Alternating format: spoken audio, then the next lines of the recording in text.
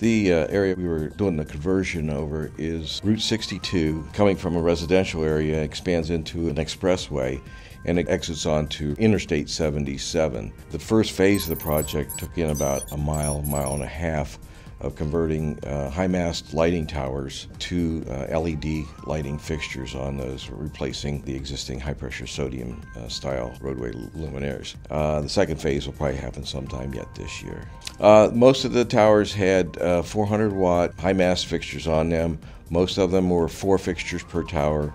There were some at the key interchange areas that had 6 luminaires per tower.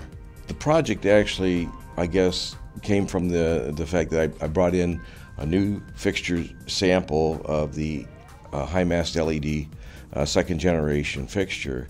They had seen first generation and really didn't move too much towards going that way until I brought in a newer technology, higher lumen output, lower cost, and all of a sudden it struck a nerve. And we started talking and put together a little bit of a lighting analysis to see what kind of performance we would expect. What we've seen is that the roadway lighting is so much more comfortable to drive through.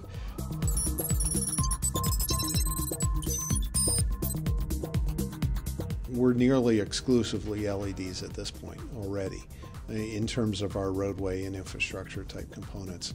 I think it improves the overall safety. It improves, during rain events, it allows the roadway pavement markings to still reflect through versus being washed out by the pink lighting or the orangish lighting of the high pressure sodium. So it became a combination of, the safety components, the aesthetic components of it, reducing energy consumption.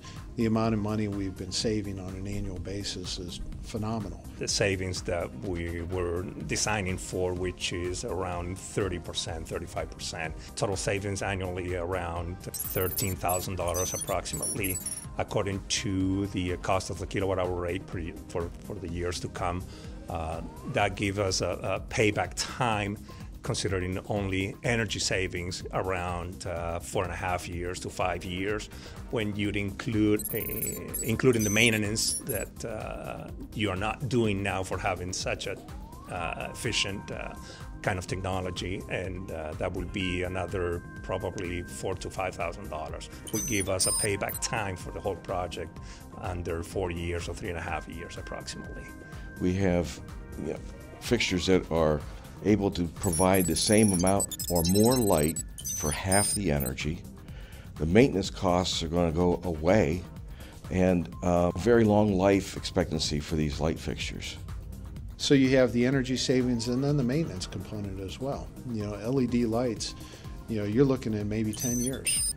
And going back to our beginnings in the traffic signals, on a regular basis, the crews were out changing incandescent bulbs on traffic signals.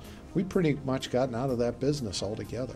It's really allowed us to improve our city overall. So I'd say you got to get into the game. LEDs, they're the way of the future. There's so many benefits to them. We believe that we're doing the right thing, and again, sometimes when you change something that the common driver or the vehicle is used to see, on a daily basis, and all of a sudden you change it and get no complaints, we take it as a good indication that it's doing very well. So my recommendation to the folks that haven't done this before, do it, but do it in a smart, educated fashion, because the benefits are tremendous. No-brainer. You have to go and do it. Find the money and do the job, because it's paid by itself.